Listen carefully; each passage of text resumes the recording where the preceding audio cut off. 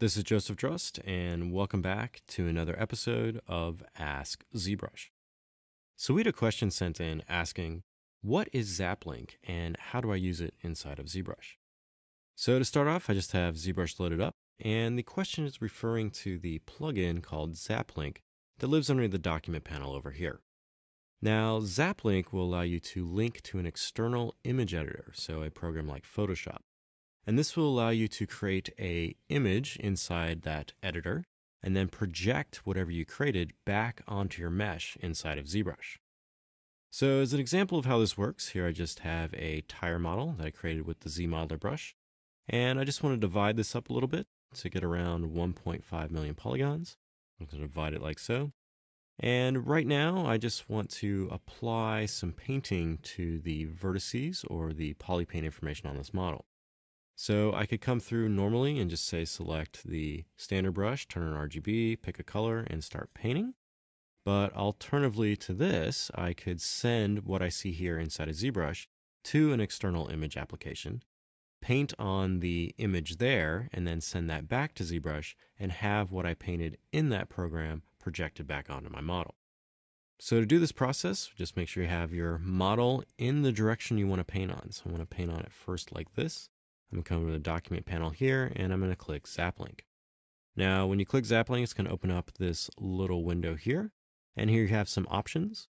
The main one you want to make sure that you click first is this Set Target App. And this is going to allow you to choose which application this image is going to be sent to. So I have this set to Photoshop right now. In addition to this, you have some other options. You have a double-sided option, which will allow you to take that projection when it comes back into ZBrush and project on the front and the back side of your mesh. You have an enable perspective, which will allow you to do perspective. And you have a fade option, which will fade the outer borders of your projection back, so it'll create a softer blend to what you already have painted on your mesh. So I'm going to disable fade here, and I'm going to activate double-sided, and I want this as orthographic as possible, so I'm going to keep enable perspective off too. After I have all this stuff set, I'm just going to click drop now. Now when you click drop now, it's going to take what you see inside of ZBrush here and turn it to a 2D image and open it in that image application. So here I just have it linked to Photoshop, so you can see here it just loaded a temporary ZAppLink file here into Photoshop, and you'll see it has generated 3 layers. 2 of these layers have naming that says do not edit. So do not touch the top layer and do not touch the bottom layer. The top layer contains your material information. So this is your matte cap or shader information you have. I had a matte cap gray applied. So that is what is living on this layer here. And the layer below it, which is the one you're going to be editing, is the RGB layer. So this is what will contain the RGB values that you paint on here and transfer back. So to get this to work, just make sure you have layer 1 selected. Use any of the processes inside of Photoshop to paint on your image here. So I'm just going to come over and select the basic brush here and then just paint blue on the mesh like so, just as an example here. And after you have your painting done and you have it to your liking, you now just simply need to go to File here and just save this PSD. Now after this is saved and we return back to ZBrush, ZBrush is going to check, and if that PSD has been modified, you're going to get a new window like this, which is going to give you 2 options to either re-enter ZBrush or return back to the image editor. So I am happy with the results we painted in the image editor, so I'm just going to click this re-enter ZBrush. Now when you click re-enter, that window is going to pop up again, allow you to change settings if you want, and then you just simply need to click pick up now. So when you click pick up now, it's going to take that image we painted on and project it back onto your model. So as you can see here, those blue lines I painted have been projected back into the polypaint information on the mesh here. Now ZAppLink will project onto the polypaint of your model, and it will also project to a texture map. So let me just Control Z this here to clear this painting. And now I'm going to navigate over here to the texture map tab here, and I'm just going to create a texture map for this model here. Now this model already had UVs, so I'm just going to come here and click New from Polypaint. And this is going to transfer the white polypaint I had applied, and then create a new texture map out of it. And I'm also going to come over here and change this to the Skin Shade 4. So now that I have my model and I have a texture map applied, when you use ZAppLink, instead of applying the projection to the polypaint or the vertices of the model, it's going to apply it to this texture map. So I'm going to send it back to Photoshop again, just coming over here and clicking ZAppLink, and then make sure my settings are still what I want, then click Drop Now.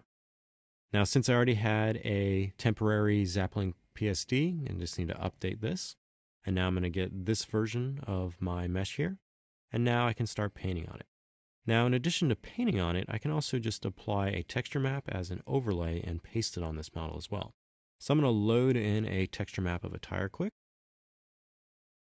And this was a texture map I got from textures.com. I'm just going to copy this and then go back to my ZAppLink file here and then just paste it on top.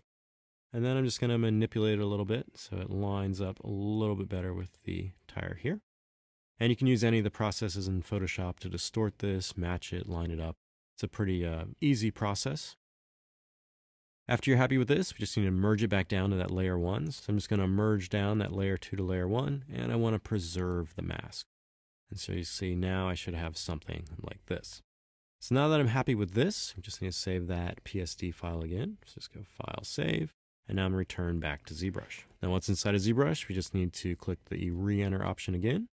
You'll see that texture map has come over and been applied. Now I can just pick up Now. And now I have that being applied to my mesh.